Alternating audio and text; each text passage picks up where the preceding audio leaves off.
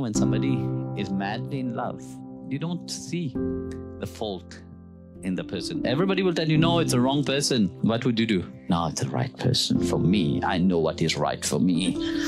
You know, who are you to tell me what is right for me? People know, they have gone through experience, and seeing a fool like you doing the same stupidity, they are reminding you.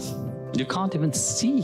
So what happened? You play the game of dependence on each another. You play the game of trying to control each another, guilt feeling to try to control each another. That's a game that very often people play.